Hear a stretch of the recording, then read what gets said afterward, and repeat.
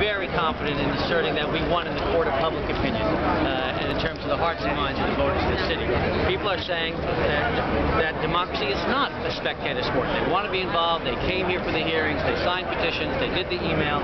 So this is very exciting and an important moment in the life of the city. We have some big issues coming up, and the kinds of forces that we saw come together on the term limits fight will certainly be there in the battle around the budget and other matters about to come. That's right. I want to give some credit where credit is due before I talk about this vote. A couple of weeks ago, the Working Families Party decided to get involved in this issue, and I, as someone who's been concerned about it since the mayor's first whisperings back in August, I can say very clearly, until the day the Working Families Party decided to get involved in this issue, I think it was going to be very, very hard to get the word out to the people of New York City that their right to vote was being taken away.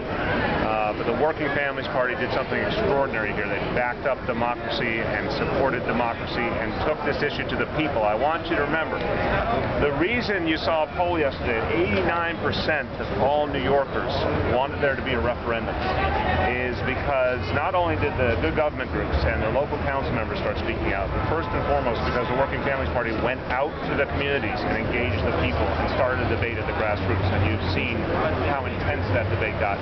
As for today, I am profoundly disappointed. This was a bad process from start to finish.